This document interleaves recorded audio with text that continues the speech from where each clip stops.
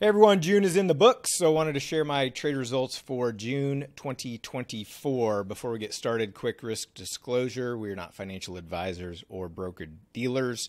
Securities used in these examples are for illustrative purposes only. We are not recommending that you buy or sell any security. Investing in options trading does involve risk. Please pause the video for the full disclosure. All right, so before I jump into my stuff, another great month by Chad. Chad runs our day trading live stream a few days a month, and then we stream jointly on the Power Hour, last hour of the day. So for his Mighty 90 and runners, Mighty 90s, 13 winners, 3 losers, 81% win rate, a little over 3,800. Volume runners, 5 winners, 2 losers, a little over 1,800. Continuation runners, 4 winners, 0 losers, a little over 3,200 for a grand total of right at 8,900. And then another great month on his TLC 0 DTE trades as well. On his AM trades, they actually performed the worst. 14 winners, 11 losers, only a 56% win rate, but still green, plus 1250. Lunchtime, 9 winners, 3 losers, 75% win rate, a little under 11,000. Power Hour, the big winner, 18 winners, 5 losers, 78% win rate, a little over 33K for a grand total of 45,625. Chad also started trading and tracking his 1 DTE trades, booked another 7,400 there, so total of a little over 53,000 on the month. So another great month from Chad. All right, on to my stuff. So I'll go over these by account first because I trade in a few different accounts. June was actually my worst month of the year. So in this Tradier account, this is primarily calendars, double calendars. I also use it for some random other trades that I don't have strikes available for in a couple of my other accounts. But minus 12.84%, had a max drawdown in this account of 14.1. So here's the P&L curve. You can see I was hovering near all-time highs or yearly highs for the account, and then had a period of a few days where it really went south due to a bunch of double calendars that took losses and a couple other trades that all kind of hit at the same time within a couple days. So a little bit of a drawdown. Still green for the year on that account, but hefty little drawdown there in the last week. Here's the portfolio monthly returns graph. You can see June was the worst down move in the account for the year. In my TOS standard margin account, this is the account that I was using for my challenge portfolio. And so my challenge portfolio is no longer. It just took too big of a drawdown. It took over a 29% drawdown for the month, which I expected big drawdowns because of the aggressive allocation in this account. But starting in kind of third week of May-ish, I mean, it just absolutely kind of collapsed with the strategies that I was trading. So big drawdown on that one. Here's the P&L graph. You can see I started this around March 1st, had a great little quick run up, a little pullback, which was a sizable pullback in as far as the drawdown goes, but still manageable. Looked like it was getting back on track, and then just absolutely puked, like I said, from about the third week of May. So again, the account's still green. It was over 2x the value of what it started the year for at one point. And so I'm still going to be using some of the strategies in this challenge portfolio, but not the aggressive allocation. It's just I can't take any continuation of this drawdown in the account. So I'm abandoning the challenge portfolio as it was, still utilizing some of the strategies, just at a smaller allocation and a little bit more limited execution of entry. Here's the graph. You can see this month, obviously the worst of the months for the year.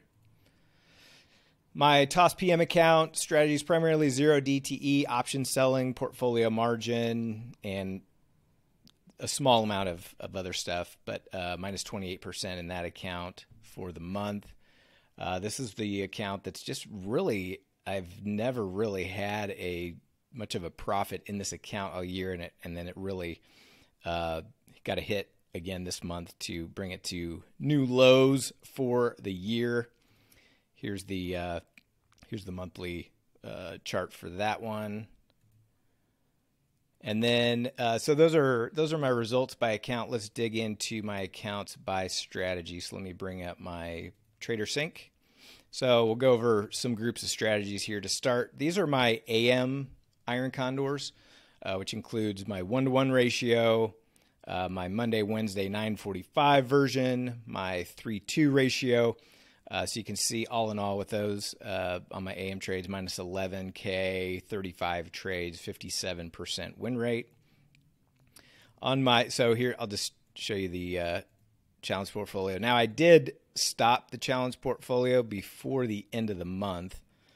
So it actually started doing well again towards the end. But I had, of course, significantly reduced my size when it started to bounce back, but you can see down 52K on the challenge portfolio trades on 79 trades.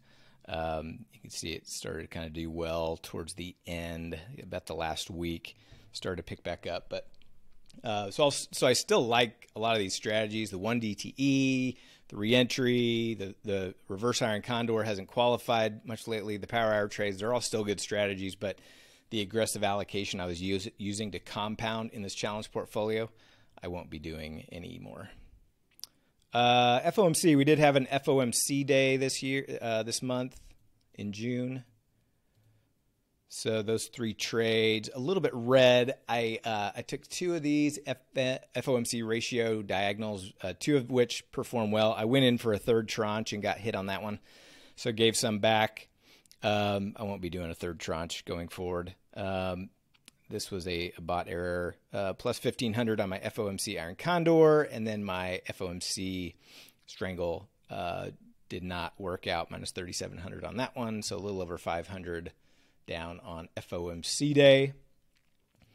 My RUT 1DTE hedge, a little bit green on the month, slightly green, which the idea around this is to really just help kind of level out my 0DTE P&L. Now this hedge is really has just been in test mode with just doing, one contract. So it's not, I haven't been taking a percentage of my risk or percentage of my net lick or notional value or anything like that at this point.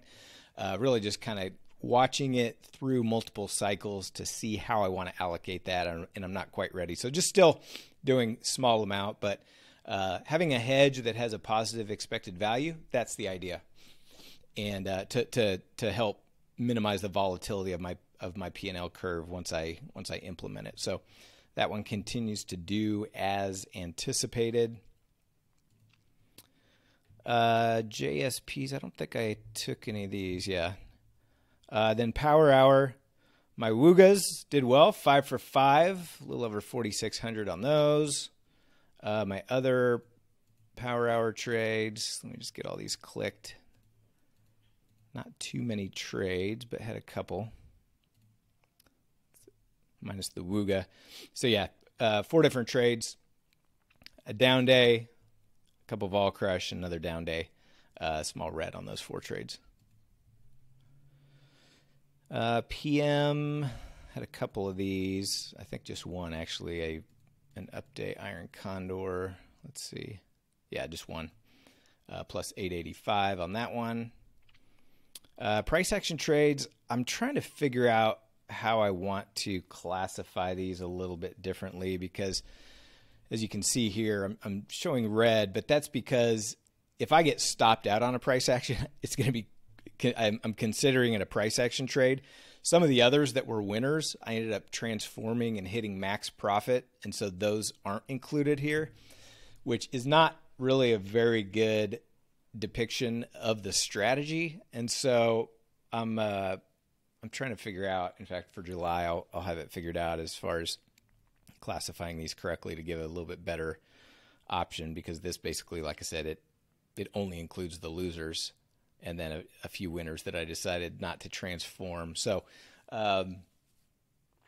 I'll figure that out for next month, but that is what it is. Quad 40, this is one that I'm no longer trading. A little bit red for the month. Did take a couple discretionary ricks. A few small winners there. None of those. My O2 call calendar, also one that I won't be trading any longer. Had 4 losers there. My 1 DTE, I still like this strategy. Changed a couple things. It was red for the month, but I'll still be trading 1 DTE. And then 2 DTE I've been testing. As you can see, these are all one lot. So I've just added my 2 DTE to my trade plan. Let me update that. Yeah, small green, a little over $1,000, just trading 1 lots. So I'll be adding the 2 DTE to my trade plan. And then, so that's it for 0 DTE stuff. And I consider the 1 and 2 DTE trades 0 DTE. Didn't have any closed dynamic butterflies on the dynamic calendar. Well, let me just do this. Delete that. Dynamic calendars. There we go. Let's just look at all calendars. So pretty red for calendars, minus 17K on 33 trades. Had a few sessions where a lot of these are Friday entries and got smoked out of a handful here, here, here, and here. So red for the month. Still be trading calendars. These definitely have periods of drawdowns where you have big moves or volatility collapses that just kind of works against them. But all the strategies still very positive for the year. Let's see. Iron Ducks. Just had a couple of those. Small winners. Option selling. So some of these are still open. In fact, if I just do win or losses, take away the opens. 4 trades, just a couple small winners, couple small losers, small green. And then portfolio margin.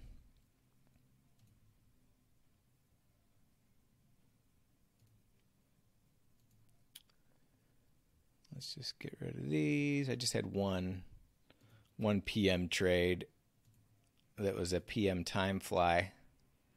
Yeah, this one, plus 945. So that is it for June. Good riddance, June. I am looking forward to July. The focus for July is I'll be doing, as I mentioned a couple times, is I'm going to be doing more price action driven entries as opposed to backtest or time based entries.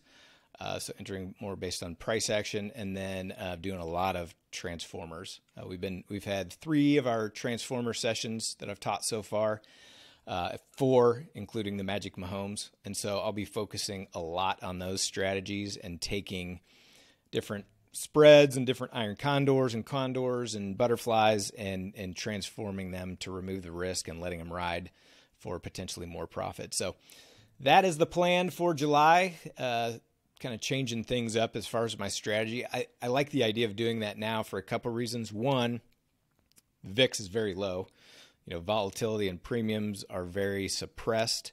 And so I think it makes a lot of sense to do some of the transformer strategies at this point where I'm taking profits, booking profits on part of the position, transforming the rest, removing risk, giving myself a chance to book more on that remaining piece. So that will be the main focus for July. Look forward to chatting with you all soon. Take care.